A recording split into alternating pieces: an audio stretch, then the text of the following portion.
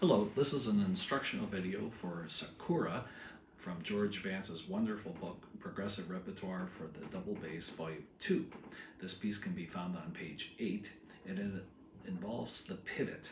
Pivot from semandal 4th position to semandal 5th position, back and forth. It's very important that the thumb be in the neck block of the instrument, but the fingers stay in position.